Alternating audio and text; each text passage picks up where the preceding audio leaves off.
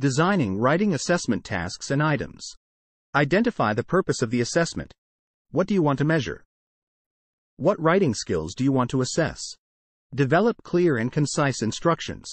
Provide a clear and specific prompt or task that reflects the purpose of the assessment.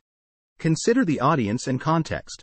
The writing task should be relevant to the examinee's background and experience. Use a rubric. Develop a clear and comprehensive rubric to evaluate the writing. The rubric should include specific criteria for evaluating the writing, such as organization, coherence, and mechanics. Pilot the assessment. Test the assessment with a small group of examinees to identify any problems or issues with the prompt, task, or rubric. Use technology.